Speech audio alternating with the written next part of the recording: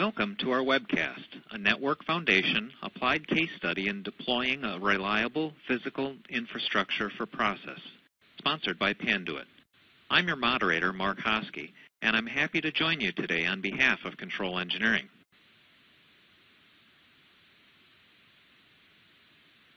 To get the best results from the Control Engineering webcast platform, please make note of the following as you participate in today's event. If you're having technical problems with the audio or the slide presentation, click on the question mark at the top right-hand corner of your screen to bring up a list of system checks to make before escalating to an online technician. If you're experiencing issues with your slides or audio, please refresh your browser or click the Refresh Media button directly under the presenter's headshot. You can control the volume settings of the webcast by adjusting the volume on your computer or by adjusting the volume on the webcast platform. If you do need a technician, type a message into the Ask a Question box and someone will get back to you as quickly as possible. Individual technical questions will be answered in the Answered Questions area on the left side of your screen. You can use the Ask a Question box on the left side of your screen to type in questions for the speakers during the presentation for the Q&A session at the end. You may ask questions at any time during the presentation. We'll get to as many as the time allows. Questions that are for today's presenters will be answered verbally during the Q&A session at the end of the webcast. To download the presentation slides, or if you'd like to download a certificate of completion from today's event, use the event resources on the left side of your screen. The webcast is being recorded, including the Q&A session.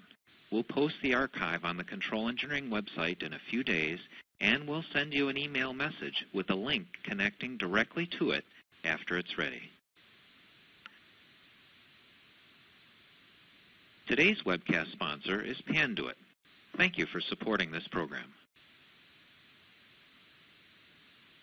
Now I'm happy to introduce today's distinguished speakers. Jim Niewedi shows Panduit professional services customers how to bridge the gap between IT and automation with a structured approach to distributed systems deployment.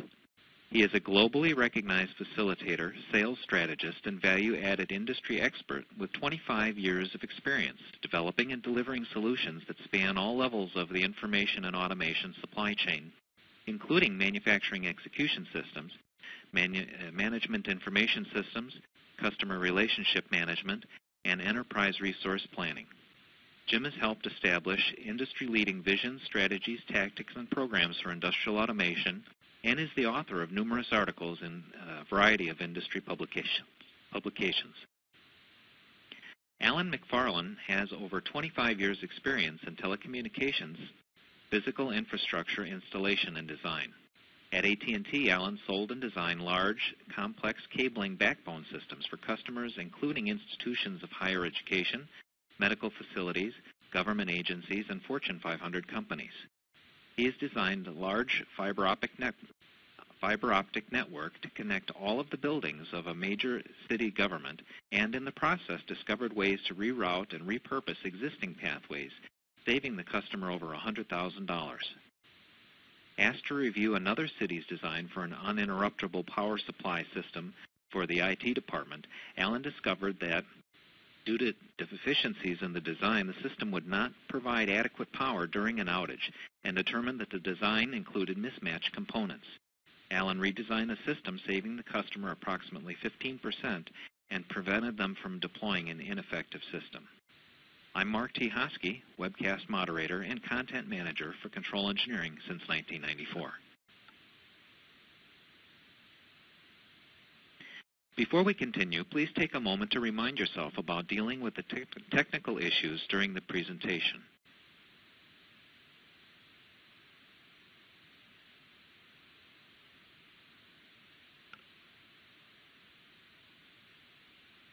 And now, Jim will start the presentation. Thank you very much, Mark. Today we're going to be talking about how to deploy a reliable physical infrastructure. We're going to be talking about the steps and processes that are required to deploy a reliable physical infrastructure, and then we're going to go through a case study that shows how these steps worked in a real-world example.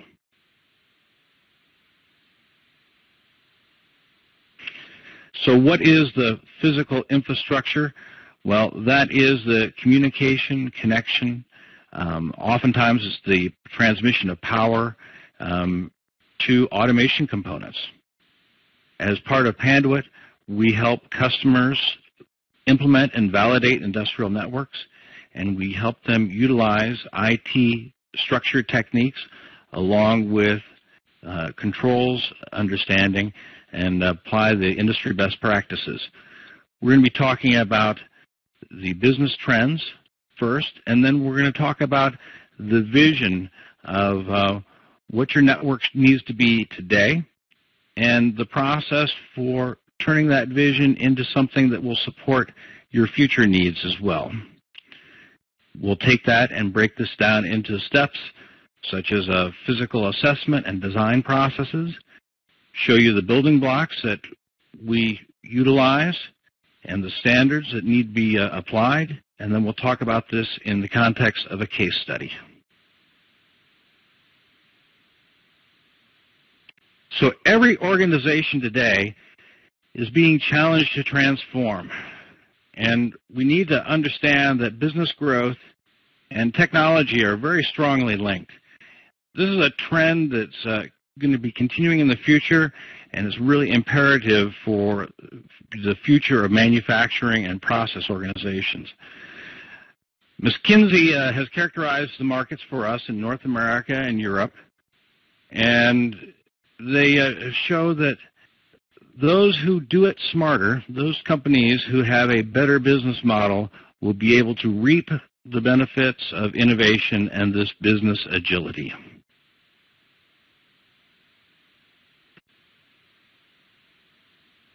So this is being all motivated by the Internet of Things. The evidence is all around us. There are more and more devices that are being connected up into the Internet and into your plant floor Ethernet. Ethernet is becoming much more pervasive. There's an estimate that says 100% of all plant floor devices are going to be providing some sort of data over your Ethernet by 2018.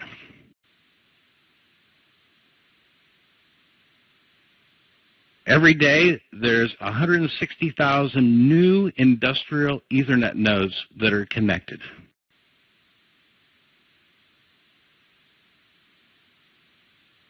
The Internet of Things is going to really enable manufacturers to generate higher profits. It's really going to help them take advantage of the new technologies, and the industrial IP networks will become a network fabric that's going to easily and securely connect vital services.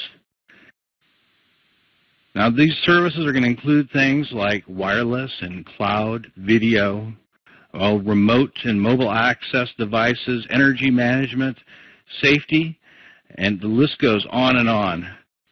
And all of these are going to make companies much more competitive, and it's going to add a lot of value.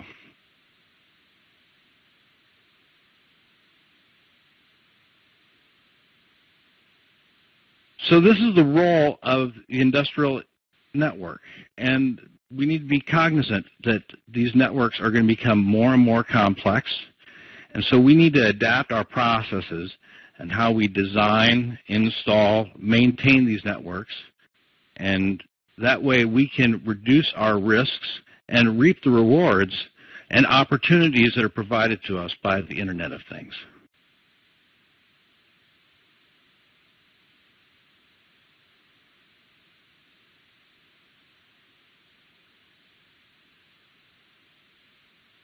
We also see that industrial networks are becoming more of a disciplined standard. There's new methodologies that are being leveraged to build these networks and make sure that these networks are reliable. As a case in point, Aberdeen has done some research and helped us profile the best-in-class manufacturers, and they've provided us some industry averages as well as those who are lagging behind.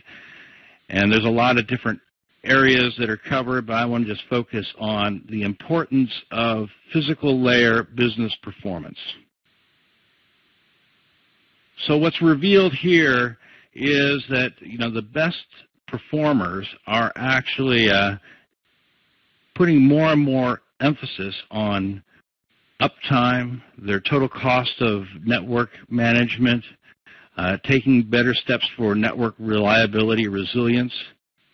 They're putting in things like redundant devices, switches, routers, power supplies, making sure that no single device or link is going to take down the network and cause downtime.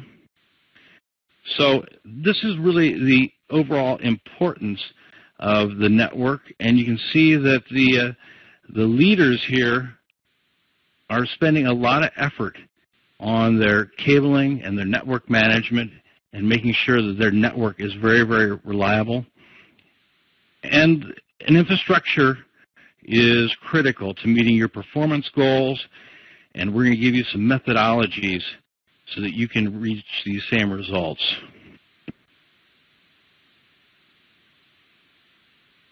So if we look at the typical money spent on the network and on IT in general, software is at the top, where 60% of the budget goes to software, and the life cycle is really only 2 to 5 years.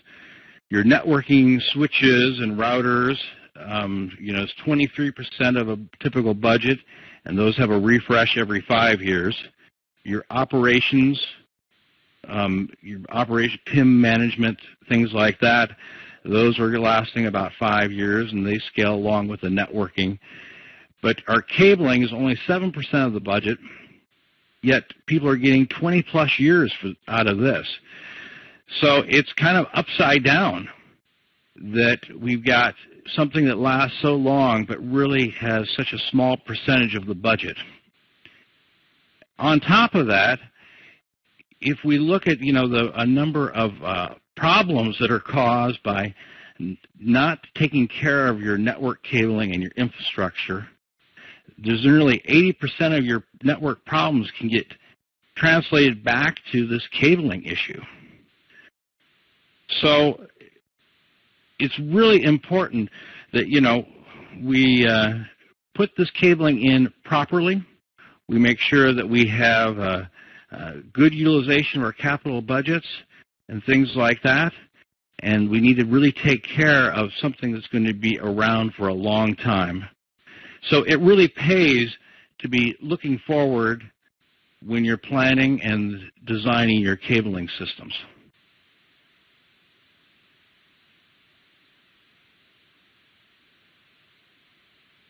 So this is another graphic, and we're trying to show here is that if you can address a problem early in the life cycle, it costs a lot less than if you wait until it's deployed. Here we're taking a $10 issue, and we're showing that if we address it in the planning stage, it's very inexpensive, but if it goes to the design, now it costs $100. If we've actually started building something, now we're up to $1,000, and if it's actually an operation deployment, it goes up to maybe worth $10,000. So the summary of this is that really you need to be addressing these issues early on their life cycle. You need to have a really good network design, guided by standards. And it's very important that you design in the reliability and you help, reduce your risk right from the moment that you start conceptualizing your network.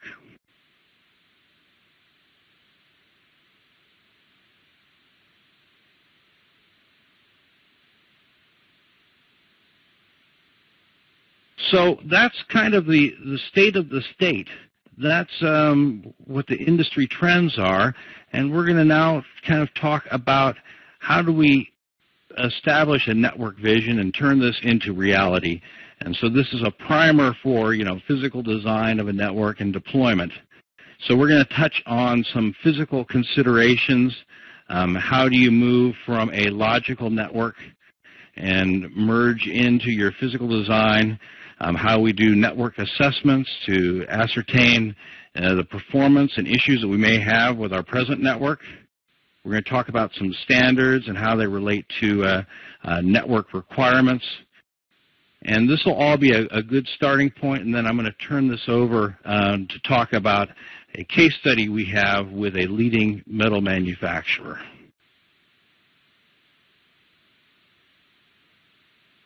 So first thing we do with an existing installation is we'll do an assessment. And so the assessment would, consist of doing a cable walkthrough. Look at the distances, look at the environment, obstructions. Then we'll ask questions about, well, how critical is this network? What's the cost for your downtime? The number of connections you have today and how many you're going to have tomorrow. The type of bandwidth that you're going to be utilizing today and tomorrow. What's your data usage?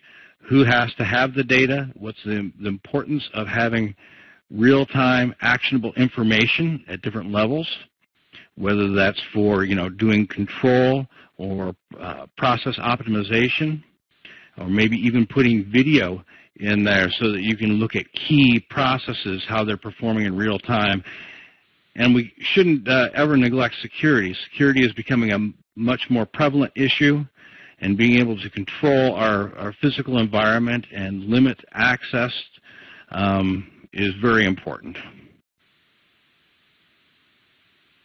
So as part of the assessment, we're going to take into a lot of different considerations. We're going to try to balance the costs, make sure that we are putting the importance where it's needed. So we'll come up with a network topology that helps address your needs. You need to look at your availability, and also you need to look at making sure it has a degree of separation, and you have redundant media paths. You need to look at what kind of hardening is needed to make sure that your cabling is not susceptible to breakage or damage. Make sure you've got the right type of cable jackets, the right type of enclosures to protect it. What is your expected network performance? Are you going to have, issues where you're going to be able to miss shipments, and so that errors such as bit rate data errors or things like that will have, downstream costs for your manufacturing. So, if you look in the picture here, if you imagine a network cable is running along the floor, and you had this forklift driver went on by, he potentially just severed your network. So, do you have redundancy in your paths, not just in your individual media?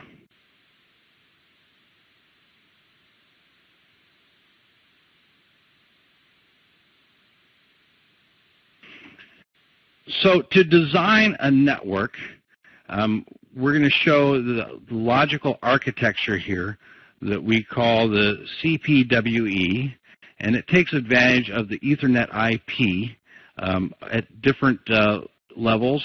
And the focus for the CPWE, the Converged Plant-Wide Ethernet model, is really to ensure that we have the right level of networking implementation at all levels. So we show the MES levels of 0 to 2 on the bottom, which is everything from your device up into your supervisory system.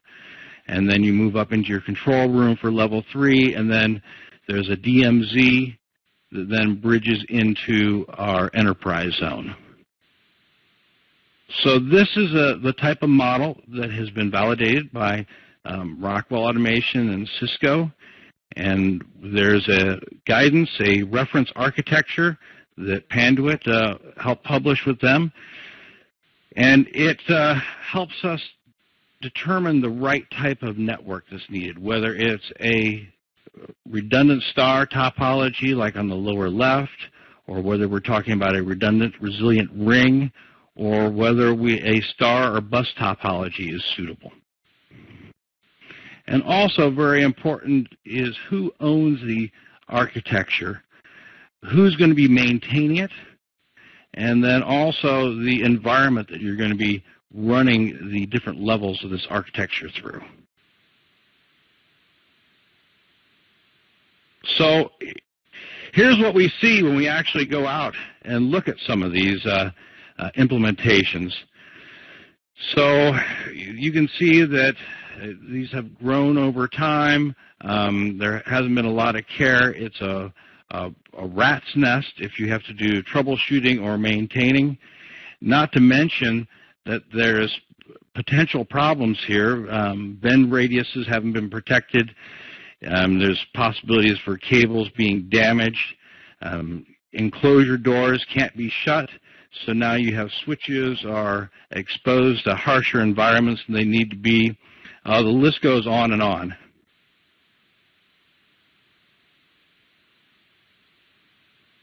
And then when we look at the other requirements, there's some other observations that we notice too, is that the controls and the operation teams who are managing the day-to-day production aren't necessarily on the same page with IT.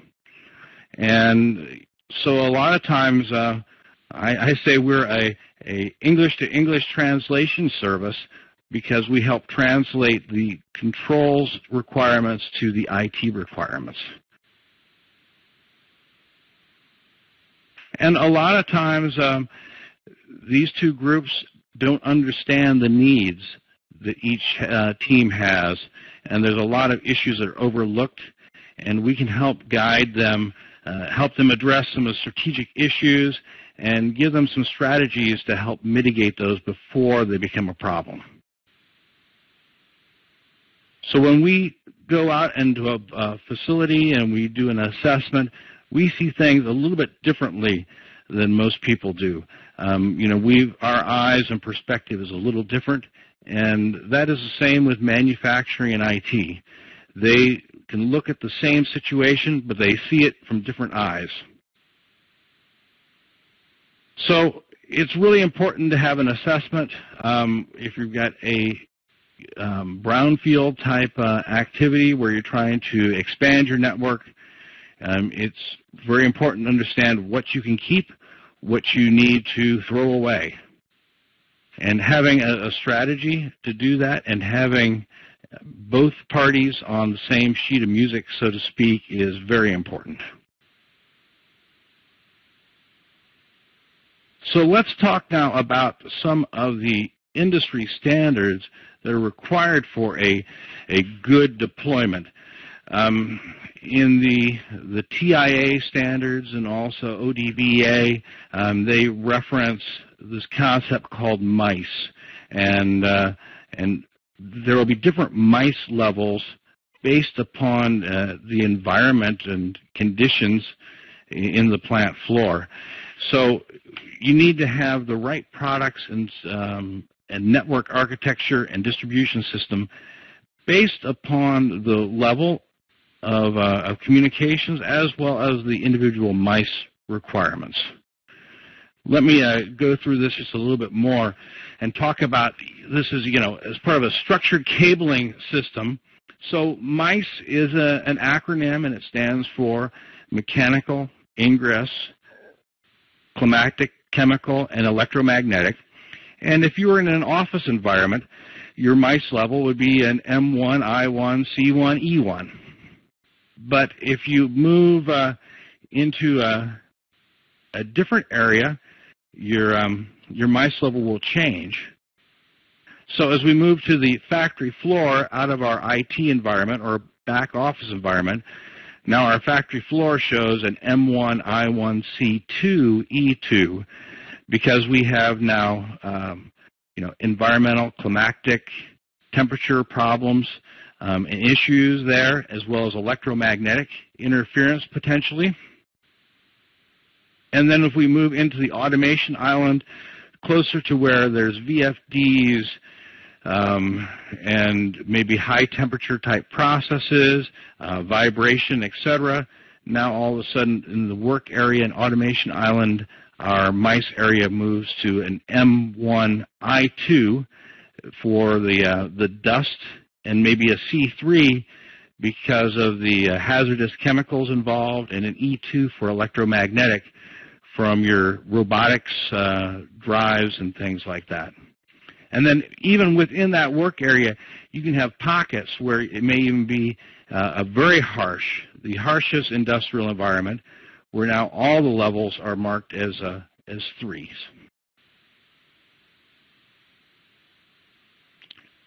So with that, I'm going to turn this on over to Alan McFarland, and Alan's now going to kind of talk to us about some of the other standards that are applicable.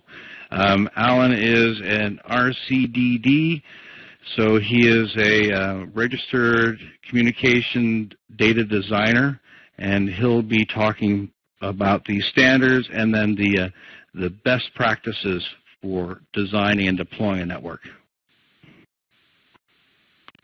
All right, thanks, Jim. Appreciate that.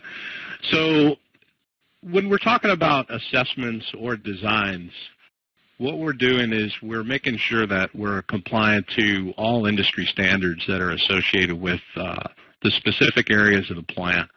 So whether it's a industrial environment or an enterprise environment or a data center for that matter, there are a whole host of standards that are applicable to each of those spaces. And the whole host of these, and there's a few of them that we've shown here, they're icons of these agencies off to the right. But underneath each one, there are various sub-standards or specific standards to any given functional area of any network. So what we've talked about so far is up above, there's actually an excerpt from what's called the TIA 1005A standard, which is specifically to the industrial environment. But it's important also to understand that there is really no single standard that covers all issues in any plant environment or any enterprise environment for that matter. And not only that, but it's not that every standard is applicable to each space in any given situation.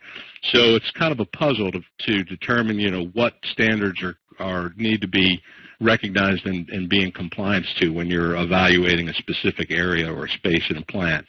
So you have to know what standards apply, and you have to understand where they apply and how they're to be used. For example, in an industrial environment, may have the need for cabling that leaves a building and goes out into another building. So there's an outside plant element that's included in that. So there's a specific standard for that in TIA 758. If there's a data center involved, there's TIA 942. And the list goes on and on. There's a specific TIA standard for labeling, for pathways and spaces, and for grounding and bonding. So it's important to understand the specific area that you're looking at and which standards apply to that so that we're designing that to be in compliance with those associated and appropriate standards that are needed. So one of the things that we have done is one of our models was through some activities, as Jim mentioned before, with Cisco and Rockwell Automation. What we've been able to do with that is provide joint engineering and product development. So as the electronic and switch manufacturers of the world come up with new technologies, we align that with specific physical infrastructure components that are able to support those. These are tested with full interoperability so that they're actually tried and true. So once they're actually deployed in a customer's environment, they're known to be functional and work correctly. The enhanced infrastructure design is intended to make sure that the customer is receiving the adequate bandwidth and performance characteristics they need, not only for day one, but as they grow and their business needs change down the line. So these corporations are requiring these upgrades to make sure that their operations function correctly.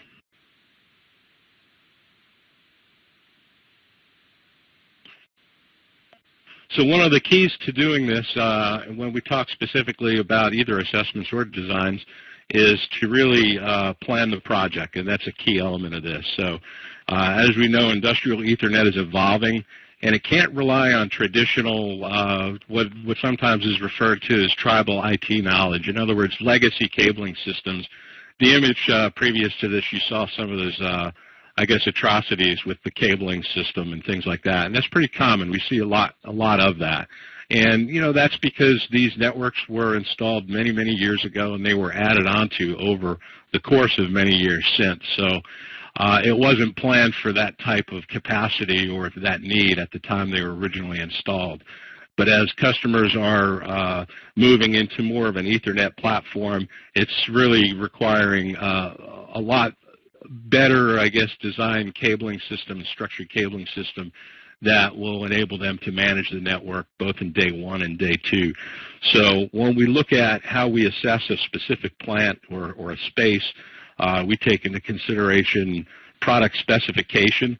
So we want to make sure that the products we're specifying are appropriate to be placed in the environments they are, depending on how harsh those environments are. So we reference back to that MICE standard for some of that. Also, the switch selection and the switch placement. A lot of times we'll see enterprise-grade switches out in wall-mounted cabinets that were intended to be placed in a controlled environment, but they're actually out in a very hot and dusty or very bad environmental situation, so it's not really appropriate for that. So we take into consideration all of that. And when we look at a design, we go into it with the understanding that we want to provide the customer with what they need, not only for day one, but whatever they might need down the line for day two. So we ask those questions. So, for example, even if we're contracted to provide some design elements for a specific production area of a plant, we want to make sure that we're not designing just that one production area that, 2 years down the line they need to expand it, and it wasn't really suitable for expansion. So we try and look ahead as much as we can and within reason make sense of the capacity of the fiber that we select or specify and make sure that it's going to be reusable and sustainable for other upgrades that may be coming down the line. Often we'll do a complete plant-wide design knowing that the customer might not have the budget to actually execute or implement that design completely day one, but it's laid out in a means that he can do it in phases, and as budget money is released, he can build this network over and over again to where once it's complete, it's actually done in a holistic method and not just fragmented and put together sort of in piece parts. So here's one of the examples of what we call our building block approach and how we do this. And the image that you see to the left is a topology that was used on a specific project that we did. It had a central IT server room that had to connect to multiple buildings. So here again was where we had an outside plant element of cabling going from one building to multiple other buildings. This particular customer wanted a self-healing ring, so we provided redundant backbones between not only between the server room and each of the micro data center locations, but from MDC to MDC to provide a second level of redundancy. At each MDC location, we cabled some fiber connections out to zone enclosures. And this is basically where we come from an MDC to a zone enclosure, providing pretty much a permanent structured cable system that can remain no matter what happens with the dynamics of the actual plant floor. So if it were, say, for example, an auto manufacturer where every few years they change models and they have to redo machinery, a lot of that stuff can be changed, but the actual locations of these zone enclosures can remain because they're within a logistic distance to support anything that comes out of those. So that becomes part of a permanent network, and overall that becomes a very high-value asset to the customer in allowing them to be able to modify the plant operations as they need to. So the building blocks start with the micro data center, which is usually fed out to the IT server room, and then from there we break out into zone enclosures, and then from there we typically it's a copper horizontal cable that comes out from the zone enclosures out to individual control panels. And that particular cabling topology winds up becoming the most dynamic if the needs of the plant change over time. This is another example of a different customer that had a very, very high mission-critical network, and they needed a very high level of redundancy. So you can see with all of these connection points that they had a backup micro data center and a primary micro data center. They were each connected with separate fibers on separate paths. Then from there, we specified a higher strand count of fiber connectivity to aggregation points so that we could reduce the amount of fiber needed to actually feed out to all these zone enclosures. But also each zone enclosure needed its own redundancy so that it could be directly fed. So if you were to actually follow any zone enclosure back, you would see that you had multiple paths to get to not only the main MDC location, but the backup MDC location. So if any single one or even two of those connections might have been severed, you would have a very strong likelihood that your network would still be up and running and performing. So we're going to talk a little bit about the case study that Jim alluded to earlier. Excuse me, and it was a large metal manufacturing plant, and they had some pretty significant challenges. They had a very flat network that was built over time. It was a joint use network with their business LAN, and then all of a sudden all the process control Ethernet started to ride on the same physical network. And the corporate mandate was to physically separate these networks for a variety of reasons, not only reliability but also for security. So the existing infrastructure that we looked at was not up to current standards, and it was not going to be able to support this migration. So there was a lot of challenges with that, including where do we put these new cabinets? Where can we build these new rooms? And, how little amount of space can we require to do this, and to do this as quickly as possible. So also the customer at the time really had no strategic plan in place in order to execute this requirement. So his original intention was to just string a whole bunch of new fiber all around the plant and connect it, ad hoc as best he could to physically separate this network, which in short term may have been effective to satisfy the goals of the company requirement, but long term would not have been very manageable for him to expand and grow into. So he didn't really have the complete bandwidth and technical expertise in order to do this in a holistic manner, in which we're going to illustrate here in just a bit. So again, the business objectives were pretty key.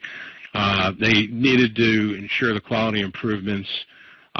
They wanted to be able to have predictable maintenance. In other words, they needed notifications of things that were going down. Their existing switching architecture didn't allow them to have visibility to a lot of those things. So they needed a lot of enhancements. Plus, they were also talking about, as Jim mentioned before, the deployment of video surveillance, not only for plant personnel security, but also for the actual process control and some video reporting back to their control center. So they needed a lot higher visibility of all the activities of the process network, and they needed to improve energy utilization. So they didn't want to put switches out at every location where it needed it. They wanted to be able to economize as much as they could and have things located in a more centralized location.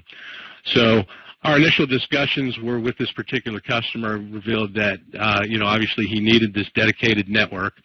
And so our design was able to provide him this dedicated network according to the standards and so forth, and also allow him to deploy one with a high level of security and not only to the physical infrastructure, but for logical security into the network as well. He was a one-man band. When I was walking around the plant with him, he was constantly getting pulled off to the side by everybody that needed, hey, I need you to take a look at this machine real quick. So he was getting pulled in 100 different directions constantly. So it was very difficult for him to focus on one thing of this magnitude especially. So we took on all those design responsibilities and collaborated with him based on his needs, and ultimately took a big chunk of the work that needed to be done off of his shoulders, and we're able to help him out that way. Plus, he admittedly did not have the technical expertise specific to structured cabling. And obviously we do. This is what we do. We provided the complete standards-compliant design elements specific to every environment. And there were multiple different types of environments in this particular plan as well. And on top of that, he had strict budget constraints. So what we agreed to is that we would do a holistic design, but be able to break it down for him in phases so that he could execute it as money opened up. So to this day, he's still actually performing a lot of those upgrades now. And I guess the plan is probably within about the next 2 years, the overall plant design will be complete. So the process actually begins with mapping out the equipment architecture that's needed for any individual plant. And what we do is we want to identify the actual reach of each of the endpoint nodes, the noise conditions, so we're specifying the right type of cable, protection of the new zone enclosures, where's the best locations for those to go. And then ultimately with this assessment or this on-site data collection activity prior to our design engagement, we come back with all the information we need to actually start to put pen to paper and actually start the design, which we'll go into a little bit more in detail as far as what the design deliverables are. But in essence, it's a completely full constructible design package that will provide every element that's needed to install this infrastructure for use for day one and also expandability. We're looking at that 20-year mark, so this is something that could likely last 20 years and beyond if it's executed and installed correctly. So the focus on the physical network design actually starts in all aspects of the network. So we're looking at every room where, from the IT server room out to the endpoint and everything in between. So as we're walking through, we're literally drawing, marks on site copy plans and figuring out where the best place is for all these components to go, and routing pathways, and also determining what is the best suitable products to be used that would be protected long term in this overall design. So the design deliverables provided a complete constructible package, which is a multiple sheet set of drawings for space planning, room layouts, physical locations of all these enclosures, overhead routing, details of how the cable needs to be supported, details of how the zone enclosures need to be mounted, whether it's directly to a steel wall or a column or anything in between. And in this case, we determined some locations where the customer was going to have to fabricate some steel structure, which he had resources within his own workforce to be able to do. So it was really neat to have those kind of resources available to where we could specify the best place for these locations, and they could provide adequate support for those. So with that, we provided not only the full set of drawings, but the written specifications for all the work that needed to be performed, and a complete list of materials. So once that deliverable went out, he basically had the whole model kit without the actual material and parts, but had a complete list of materials provided to where he could say, okay, I want to do this area of this particular unit, so I need this much product, and was able to do that either with his own forces or hire out a subcontractor to do that. So I guess in kind of summary, the steps for the design include the data collection, which if it's a greenfield, it's done largely on drawing plans, but with collaboration with the customer's requirements.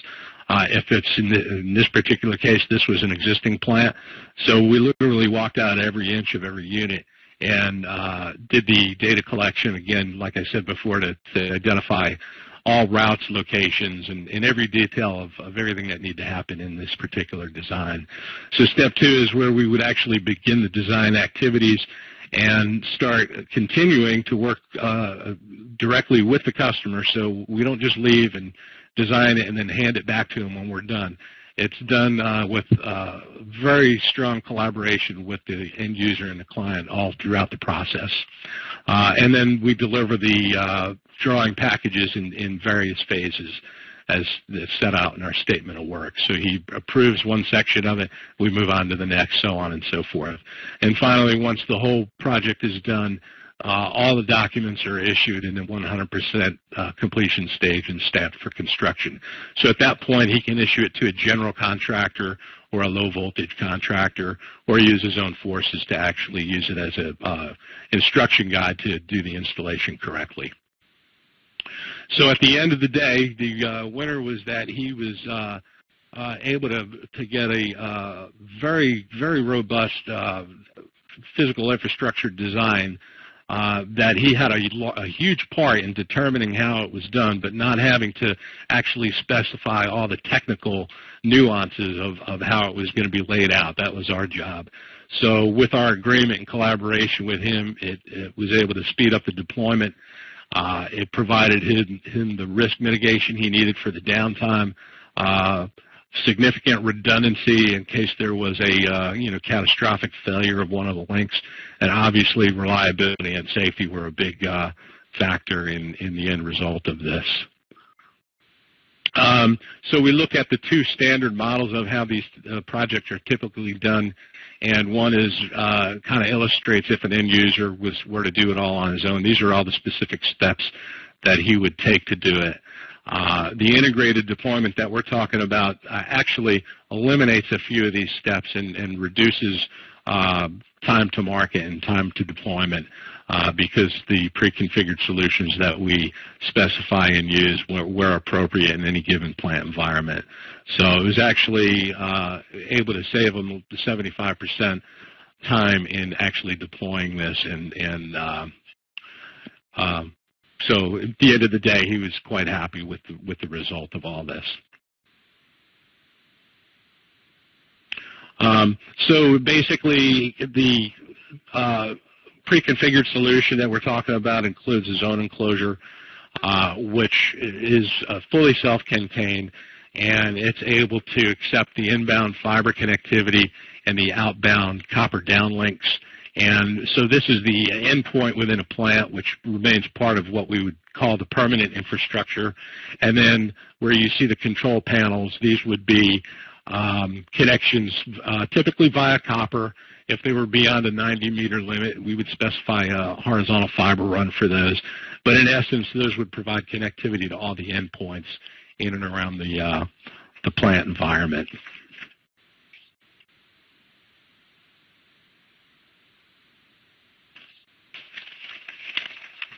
So the moral of the story is, as Jim mentioned, and I think, Jim, I'll hand it back to you at this point. We were talking about the lessons learned and the overall strategy and execution of proper design. Well, thank you, Alan. Yes, so it's vision, strategy, and execution.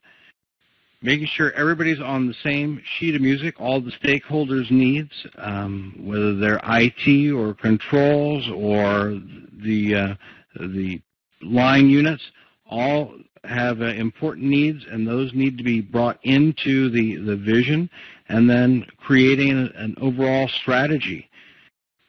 And then being able to then execute on that strategy in either one project or maybe it's a phased project is the next real step, is then being able to make a deployment. And, recommendation here is to leverage the prepackaged technologies, so it's factory tested and using proven systems. And then working with your supply chain, and that's really another key factor of this whole success was the collaborative effort between our customer, Rockwell Automation, distribution, and other groups and products within Panduits. So that is really, I think, the story is get all your stakeholders, have a common vision, develop your strategy, and then use these modular building blocks for your execution.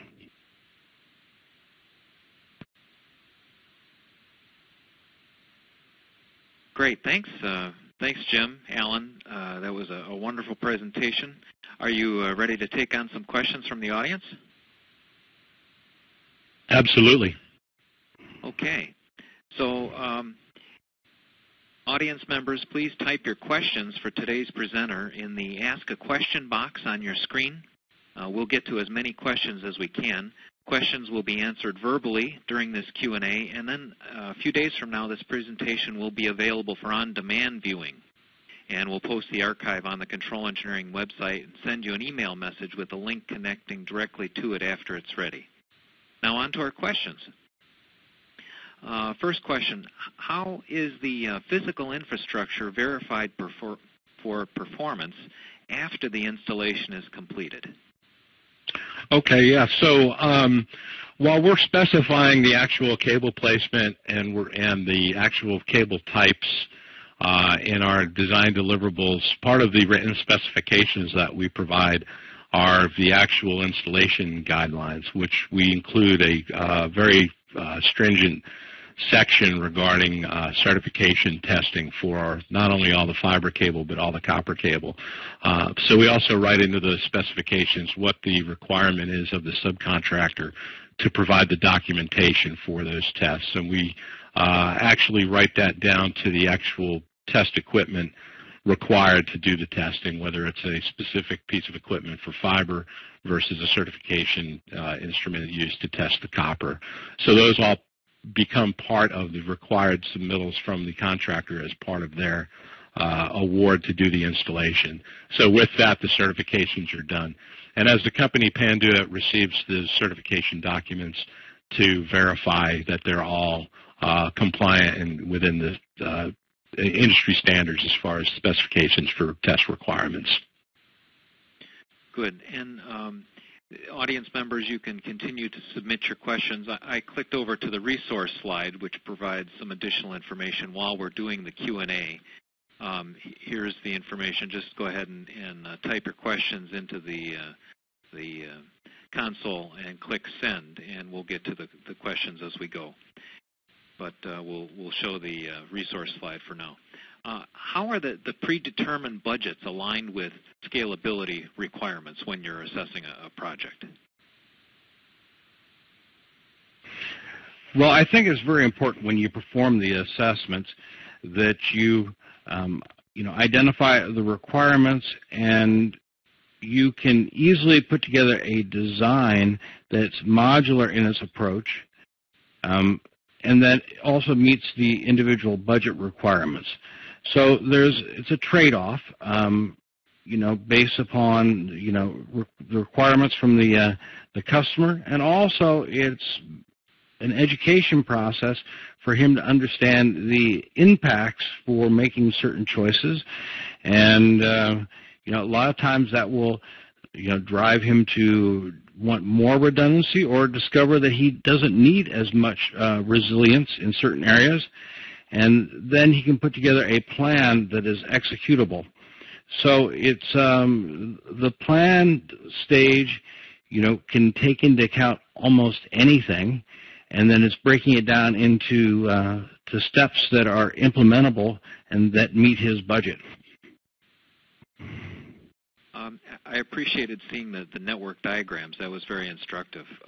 How are the ring topologies for pathway redundancy determined, and doesn't that require a rich hardware specification and investment?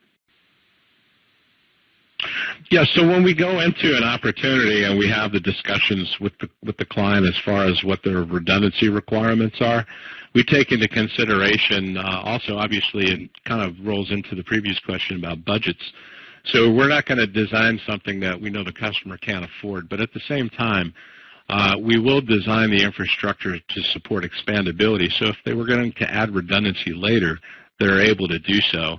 As far as the rich hardware selection, again, that comes down to the budgets of the customer. Typically what we see is a lot of off-the-shelf unmanaged switches, which they know are really inadequate for what they're needing to migrate to.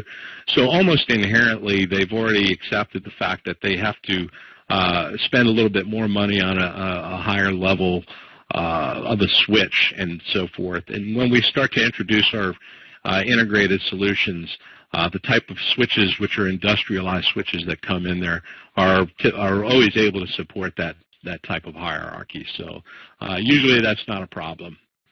Alan, a related question. When you have a self-healing ring like that and one segment is cut, does the process continue without interruption? Is it truly bumpless?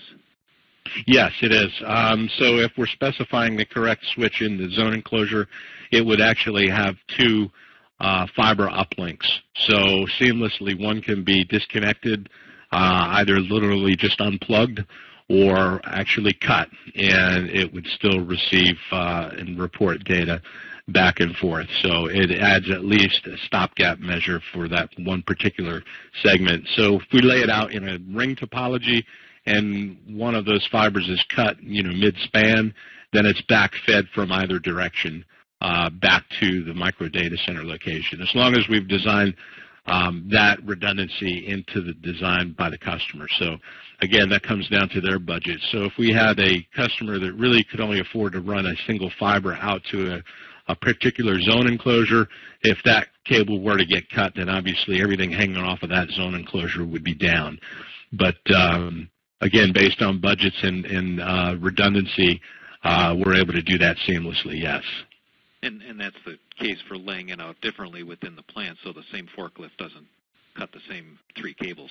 Yeah, exactly. It could rip one of them out. And also, by the way, when I say redundancy, we also look at it as completely discrete redundant pathways as well. So while it's helpful to have two separate cables connected to 2 points on side A and side B, it may not be helpful if they're both routed in the same exact route and space, because both of them will get cut at the same time. So we look for opportunities to create diverse paths for these cables, too, to mitigate risk of both cables getting cut by one event. Sure. Here's a question about best practices. What are your top 3 best practices when integrating multiple OEM skids and machines, each with their own I/O network and unmanaged switches? There's a lot of diverse stuff out there. Well, there's lots of ways to integrate a solution. It's really like, I'll go back to my requirements again, is, what are the requirements, what are the performance needs?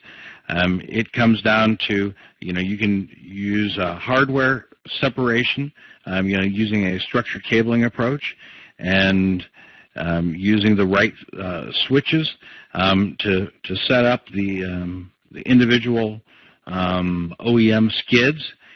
You can also utilize some software approaches. So you can use some VLANs for separation.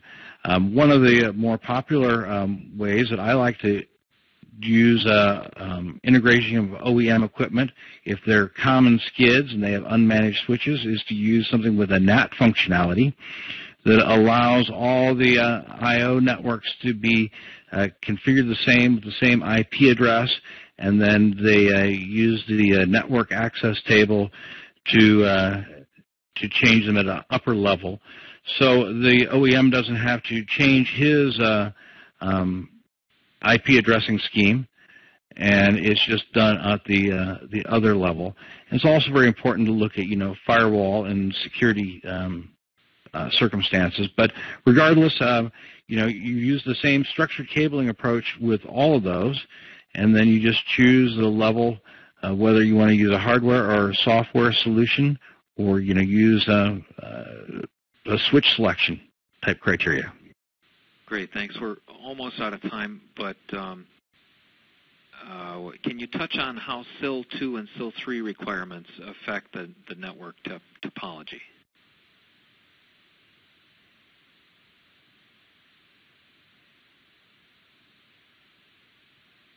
Yes, no, take it offline? Let's take that one offline. Okay, great. Well, thanks a lot for the great information relayed here. We had a very productive Q&A session. Thank you very much to our speakers, James Niewedi and Alan McFarland, for sharing their time and expertise here today. And thank you also to our webcast sponsor, Panduit, for sponsoring today's event and relaying this great information. Now that we're just about done, we want to hear how we did. The exit survey will pop up on your screen as soon as the webcast ends. Please take a moment to complete it as we use this information to improve our webcasts. On behalf of CFE Media and Control Engineering, thanks for attending this webcast, copyright 2014 CFE Media. This concludes our webcast. Thank you very much.